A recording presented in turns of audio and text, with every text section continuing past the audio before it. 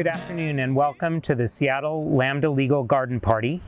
2020, I think, is going to be a year that we will not soon forget. And I'm sorry that I'm not with all of you here in Susan and Eric Benson's beautiful garden, but we are nonetheless delighted that you're able to join us this afternoon to support this fantastic organization.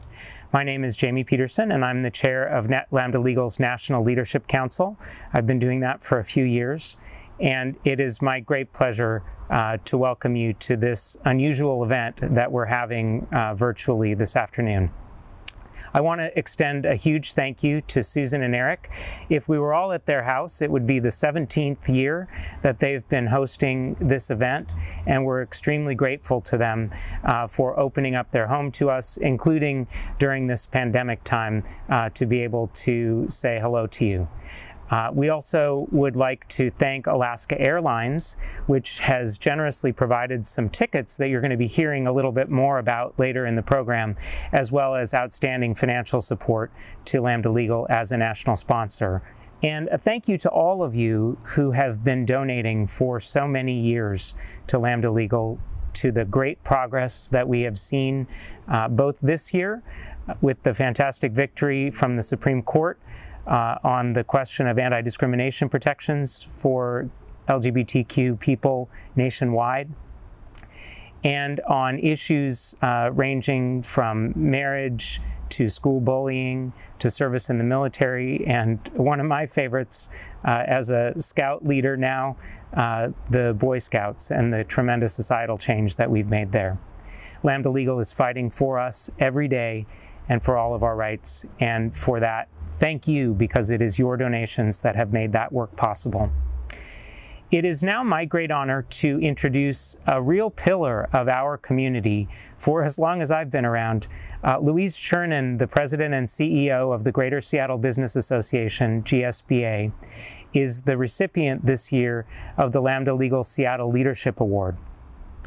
Louise has been a leader on all sorts of issues, making GSBA the largest gay and lesbian chamber of commerce in the country, and paving the way with hundreds and hundreds of scholarships for LGBTQ students, also doing advocacy work at the city and the state level that combines the need for social change with good protection for small business.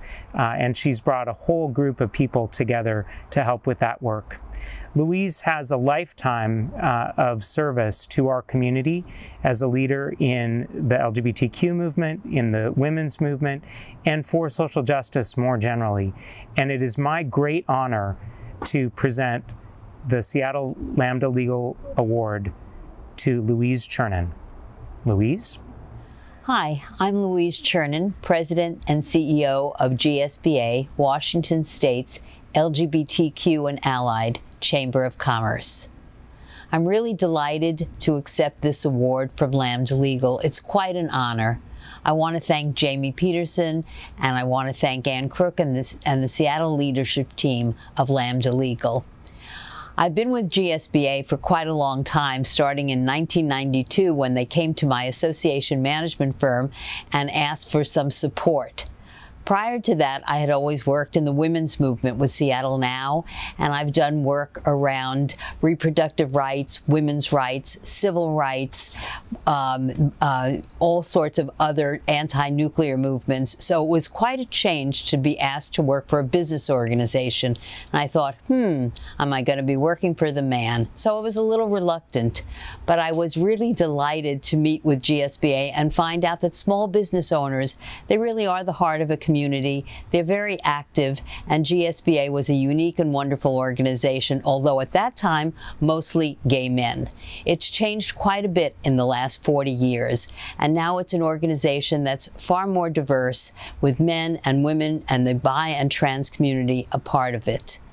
The work that we do is around business development. We also have a scholarship fund where we invest in the next generation of leaders. And of course, we work predominantly with small business. We started out 40 years ago because we wanted to find each other and support local small businesses that were LGBTQ owned. But shortly thereafter, we realized there was rampant discrimination, and we needed to work on issues of bias and discrimination in the city, and most especially with the police and fire departments. So here we are 40 years later, full circle, when all of us are still addressing rampant discrimination, bias, and violence from our police departments. I want to thank Lambda Legal for all the work they have done to increase legal opportunities and equality for the LGBTQ community. I believe when they work together with groups like GSBA that are using business as a platform for social justice, we can make great change. We have our work cut out for us now because we still have discrimination in our community, most especially for our LGBTQ communities of color and for our trans community.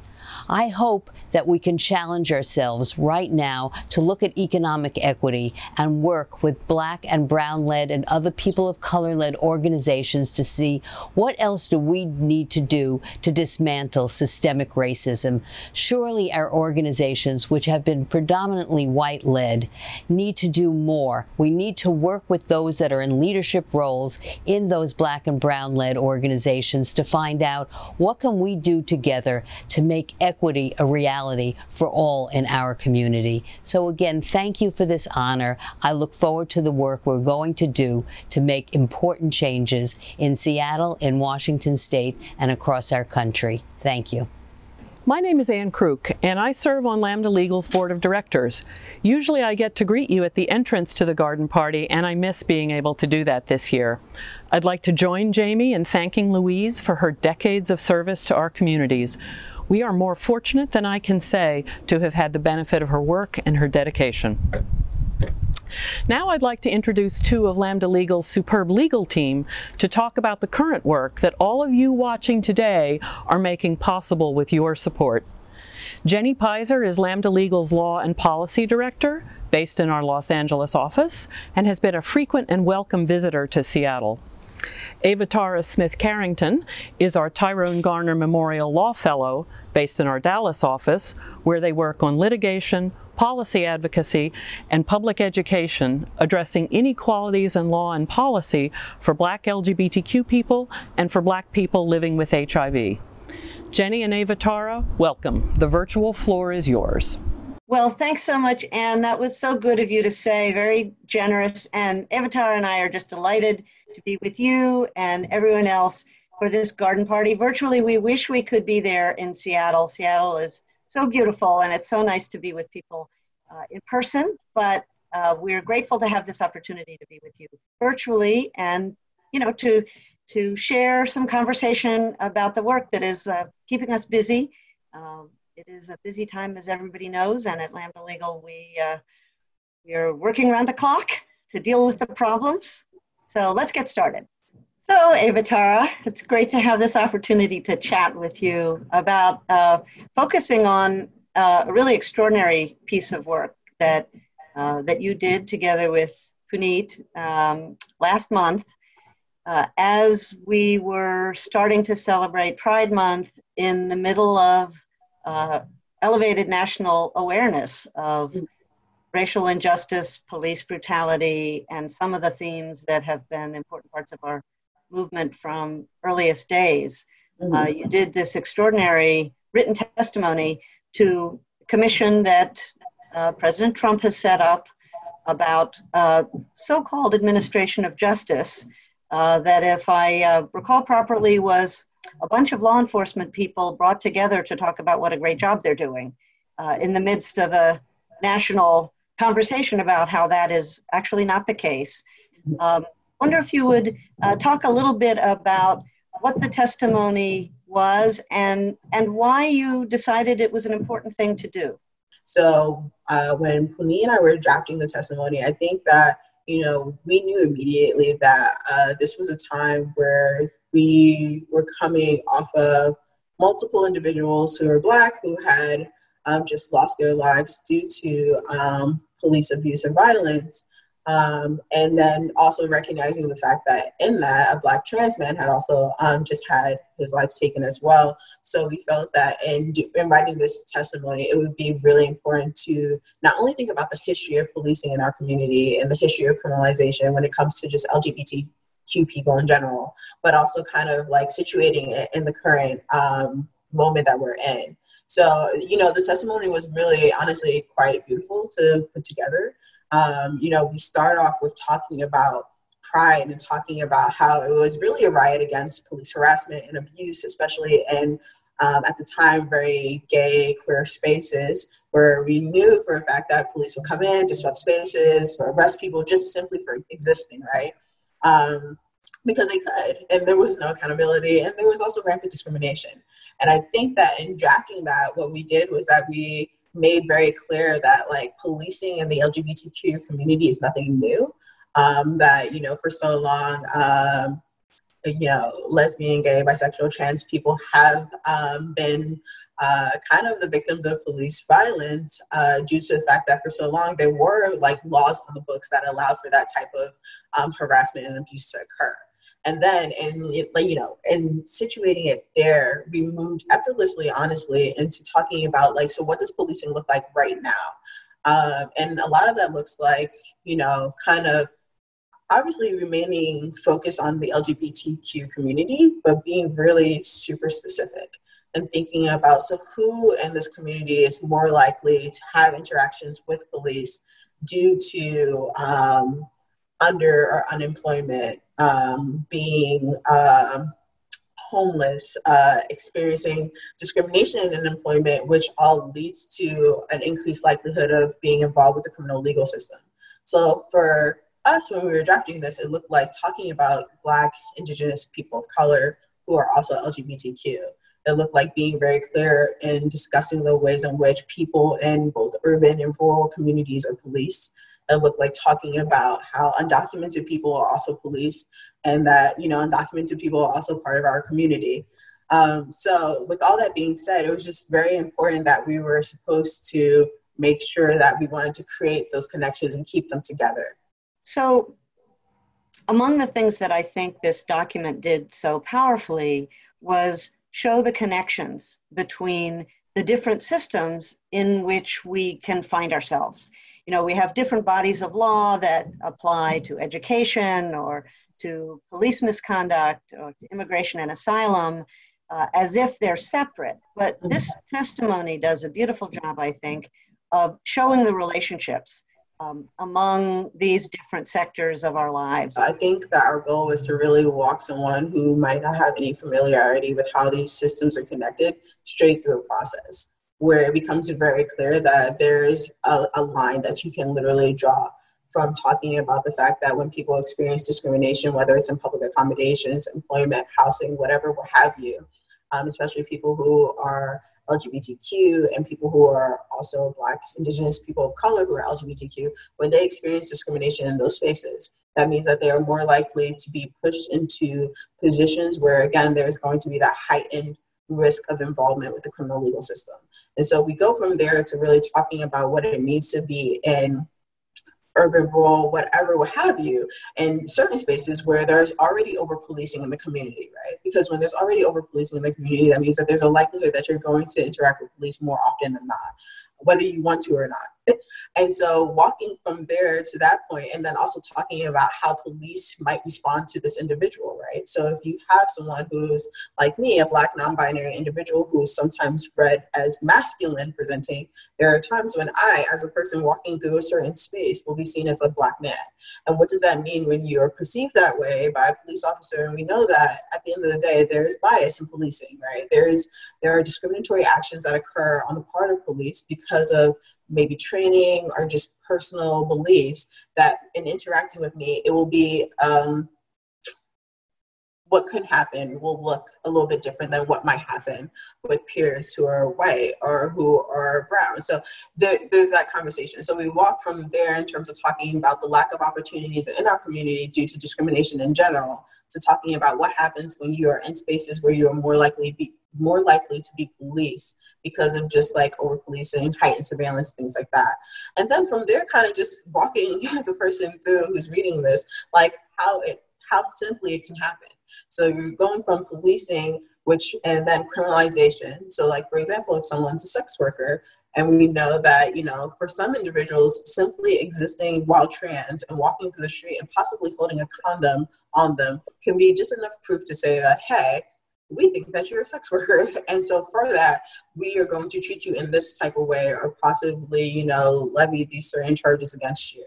So I think, to be really clear, the goal of just writing that piece, although one can say like, well, is it going to really be beneficial? I think it is beneficial, because I think that it's one of few documents that really lays out there what happens to LGBTQ folks when we're talking about policing. And that makes really specific that, for BIPOC, for trans people especially, for undocumented people, the ways in which they are policed and the ways in which they might be treated in those spaces, and what happens at the end can look completely different.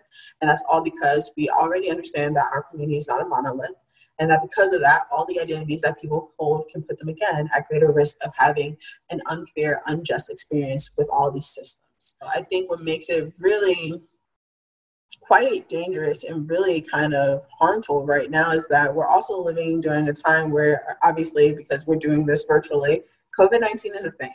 And that we have watched as a large majority of our population have now learned that they are no longer employed, that they have possibly lost their source of income, that they will likely possibly be evicted due to, moratoriums ending and like not having the money to pay rent. So we're seeing all these different combination of things. We already know that our community, in terms of LGBTQ people, specifically trans folks, are again more likely to be under or unemployed, to not have, significant savings that they can rely on, to not also have stable housing, or to be homeless. So now again, here's a portion of our population that is being essentially told that if they are to enter into a shelter system, there is a chance that they will interact with an individual who will police them, who will determine that they are not able to come and stay and like spend one night sleeping, or however many nights they need to be there sleeping, just to rest, so that way they can get back on their feet.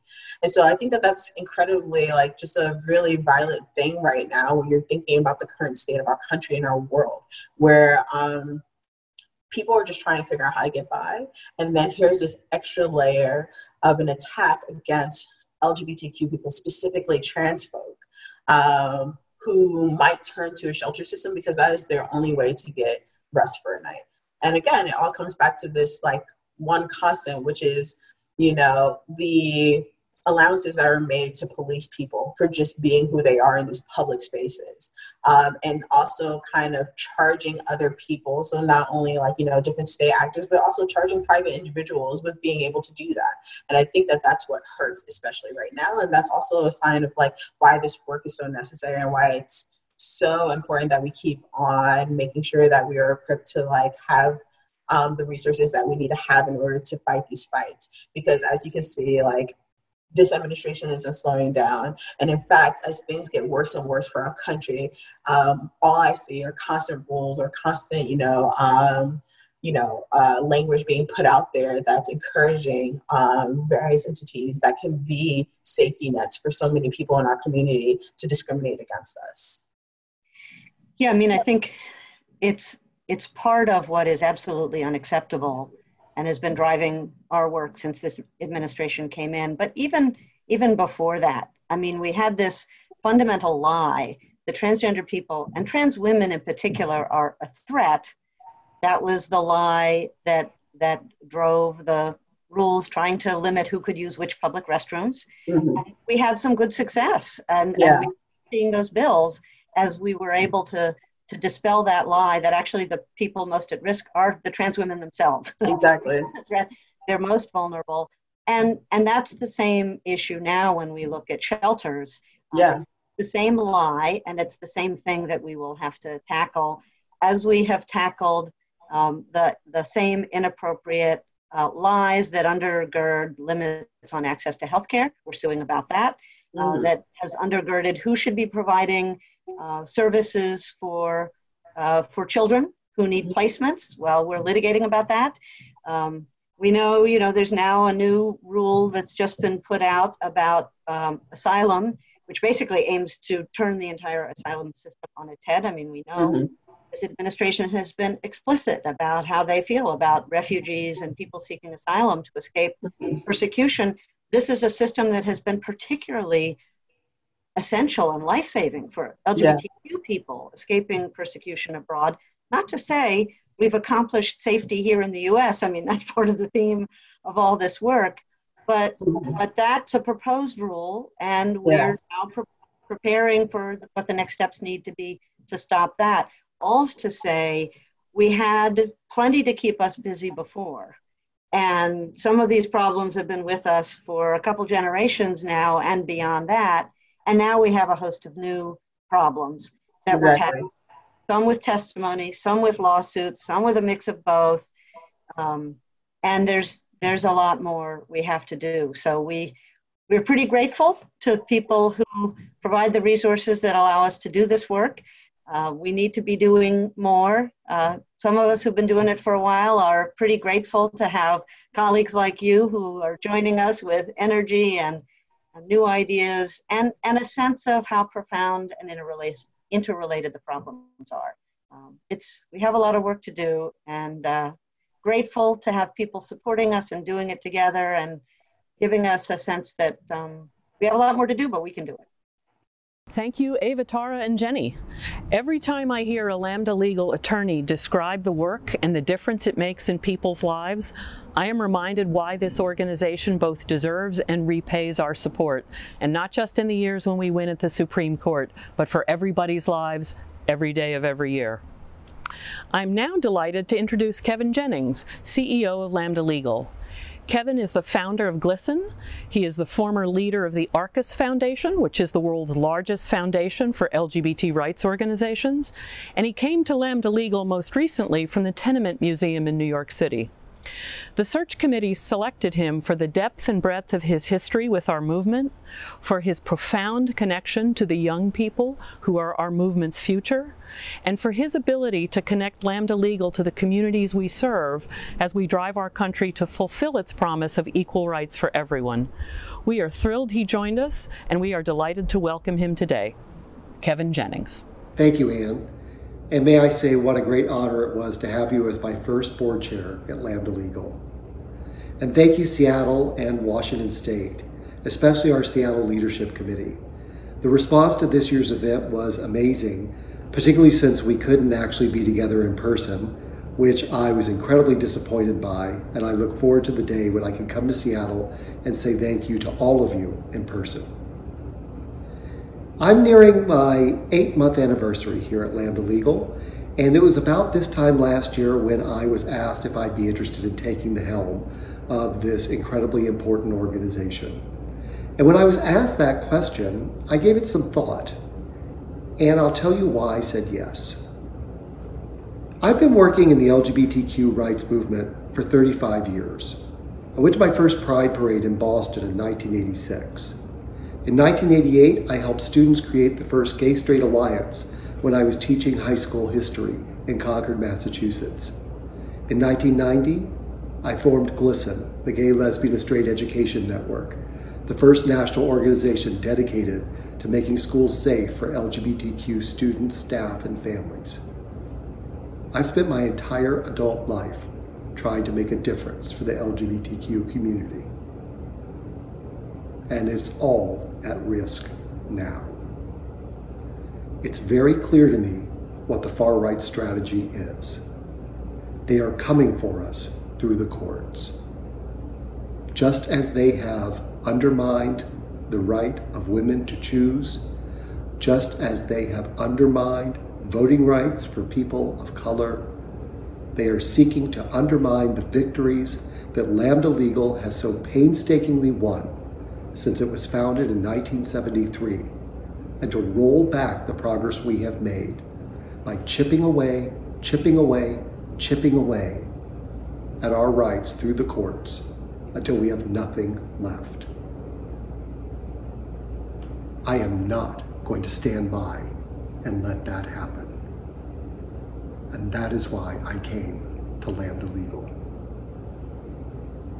Everything I've seen in the 8 months I have held this job has confirmed the reasoning that led me to say yes last summer. I see a three-pronged assault happening. Prong one is the demonization of trans people, an attempt to take America's ignorance and to turn it into a weapon to drive a wedge into our movement.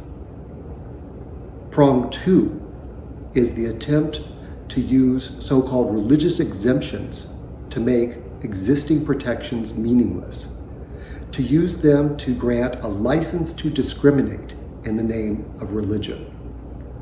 And prong three is their shock and awe attack in state legislatures, where they introduced over 200 anti-LGBT bills in 2020.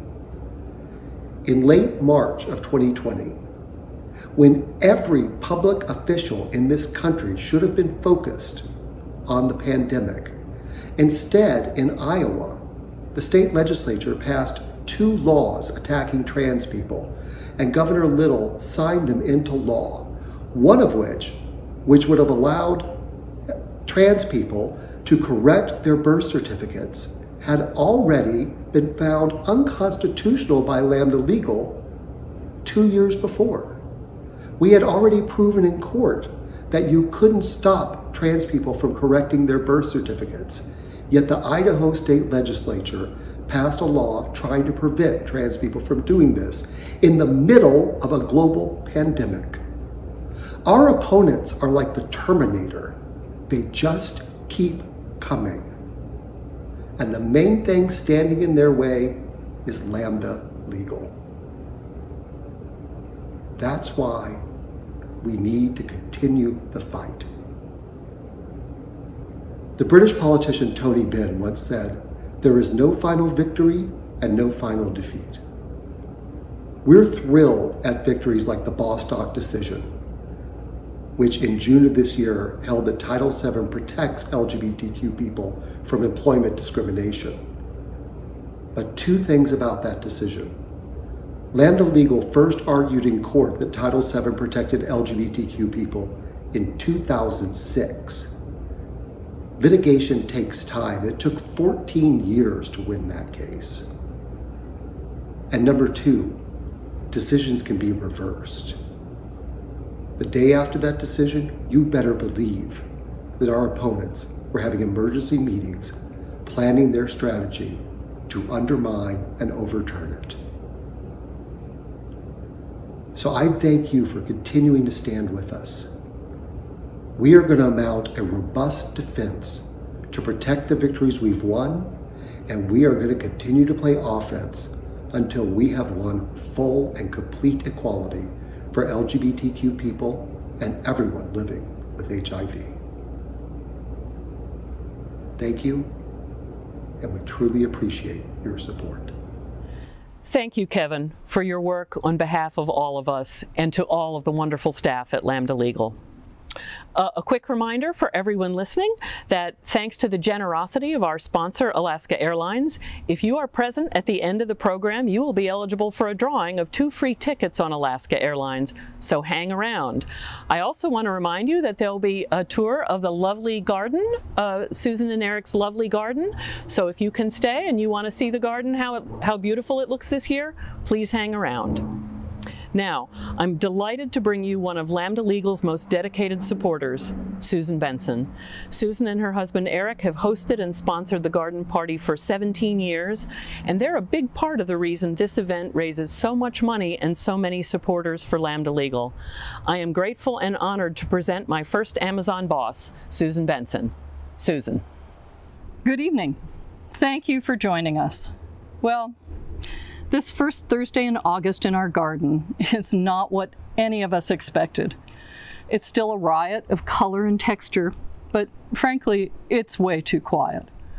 I'm remembering the sounds of the garden party, the rising burble of voices as the garden fills and glasses are refilled, the reverent pin drop stillness of rapt attention when a speaker stands at the microphone sharing his, her, or their story. I'm missing your faces, but I'm feeling your presence. This year, dear God, where do I even begin? There's clarity in our stories. Believing that, I'll tell you mine. This has been a year of profound personal loss. My husband, Eric's dad, Don, a brilliant mathematician, died last spring at 93.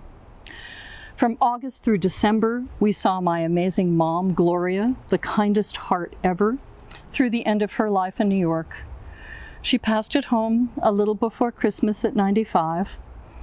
We flew home to Seattle in January, the day before the first local COVID-19 case from Wuhan made headlines. It was good to be home, but sleep was elusive. Then the pandemic hit in earnest.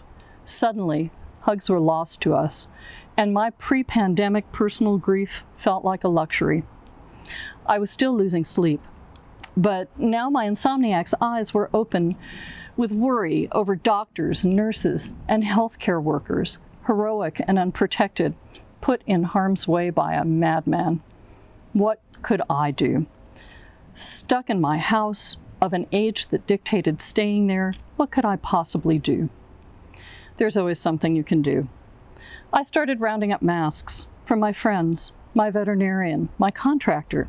2 would arrive, 5, a mother load of 50. Even that was a drop in the bucket. I took to Alibaba, the Amazon of China. Soon, I was staying up all night trading messages with factory reps. I have no Mandarin. The reps had little English, but their messages were so caring, they often made me cry. We'd negotiate terms, always payment up front. Would they deliver? If not, well, then the money disappeared. But if the masks came, they could save lives. I ordered, they came. My sister's goddaughter, Alyssum, an industrial designer, connected me with a factory in China. Her friend there, Michael, started calling me Aunt Susan, as Alyssum does. And his texts started to feel covert in the context of an administration confiscating PPE imports from China. Michael's texts read, "Would Aunt Susan like to order?" Yes, she would. I ordered again and again. Generous friends pitched in. We imported tens of thousands of masks. We donated to hospitals, bus drivers, Horizon House, where my mother-in-law lives, and Black Lives Matter's protesters. The last shipment was delivered to the Navajo Nation just a few weeks ago. There's always something you can do. I started sleeping again. We were gifted with spring sun this year. I've never heard so much bird song in the city. The skies were crystalline. I boycotted news. But then I'd crack and drink it in gulps. How could my heart break and lift at the same time? Each story of medical workers risking everything to provide care showed me it could. White America finally opening our eyes to centuries of systemic violence and racial oppression showed me it could. The story of a young John Lewis putting an orange in the writings of Thomas Merton in his backpack as he headed off to the Edmund Pettus Bridge showed me it could. Ruth Bader Ginsburg squeezing every last drop from her life to protect our rights and battered democracy shows me it could. As my heart lifts and breaks, there's music in my head. The songs from Hamilton are in heavy rotation on my cerebral jukebox. The lyrics fit. I write and I write like I'm running out of time. I do. I've eulogized my mom. I've told her story. That line at the end of Hamilton haunts me. Who lives? Who dies? Who will tell your story? Tonight, I ask that question of all of us. For your story to be told, it must be a story worth telling. Right now, in this moment, you have the chance to make it so. Your activism is your legacy. So is your kindness, your generosity, and your profound sense of justice for all. Make your story of tonight worth telling. Make it the story of the night your heart opened fully and changed the future.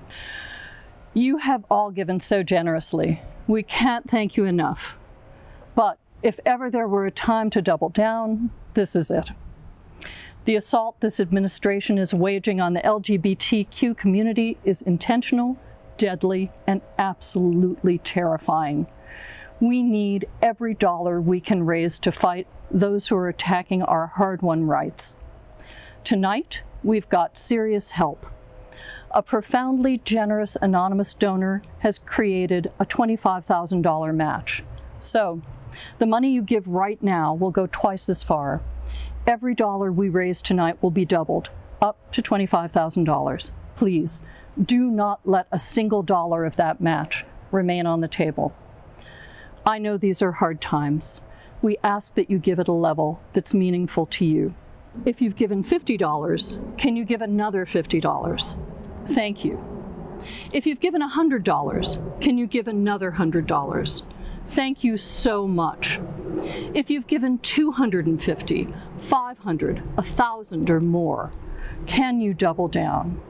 This year, a year that matters more than any other, Eric and I will be doing just that. Please join us.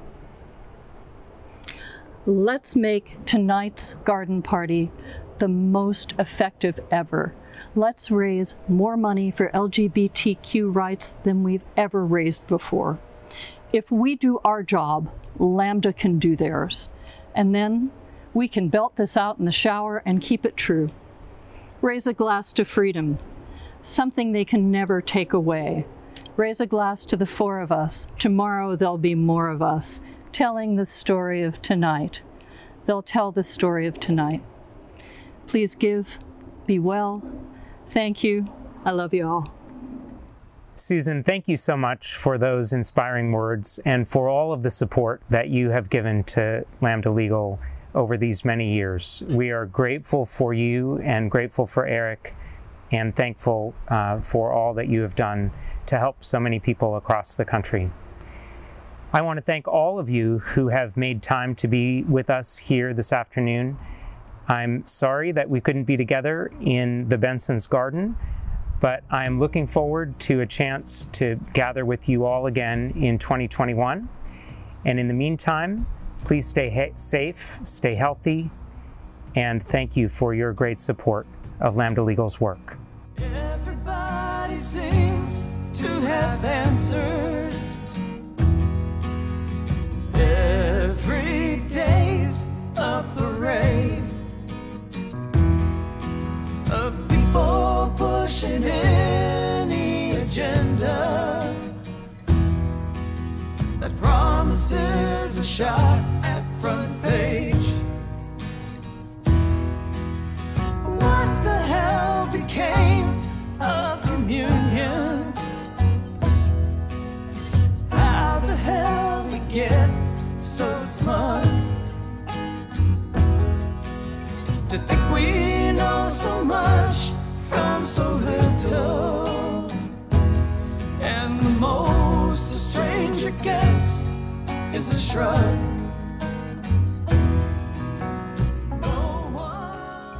So Peter. Yes. How long have you and this garden been dating? So let's see, we started our affair sometime around 2004. It was a casual thing. And I've been here ever since. I've seen it through several remodels. I've seen it through different projects, and JR has been here since before I got here. Yeah. Yeah, it was probably 2001 when I first met you, Susan.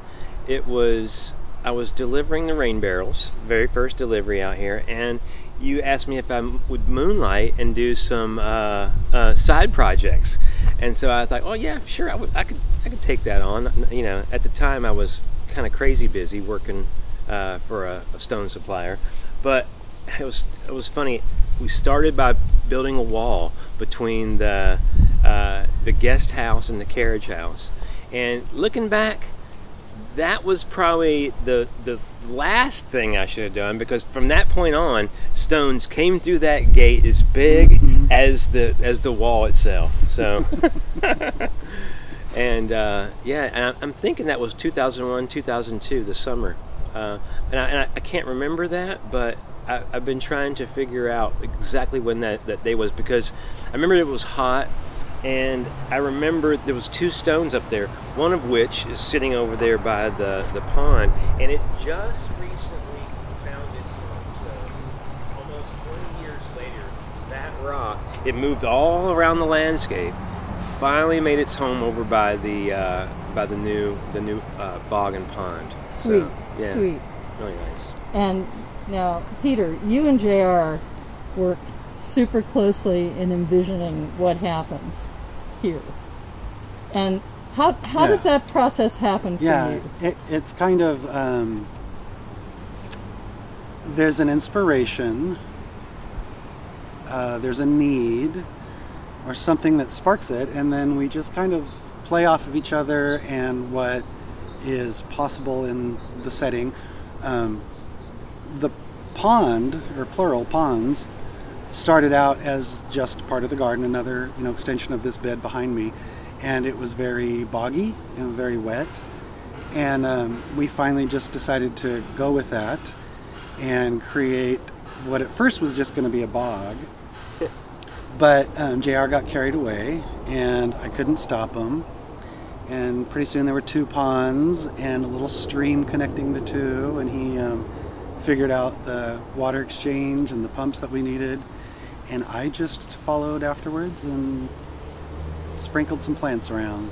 So when you say sprinkled some plants, you're being modest. You have a vision. Right. Well, so that's the origination point. Is you see a need somewhere, like this is a boggy, wet area, and it needs to be as beautiful as the rest of the garden. And so, just from that need, you get a vision of what could be. And you give that space what it needs, the right plants for the right exposure, in an aesthetically pleasing way. And so if you're sticking with what works in the right space, then half your job is done. So when you're planting, Peter, I know you're thinking conditions and what will thrive there. Right. But how do you approach color and texture and all of that? Because you have created what we believe is a masterpiece, and a constantly changing one. So how do color and texture come into play for you? I think it's just again, there's like a seed, but that through the process of making something come to fruition, that is almost obliterated, and you start to work with what works.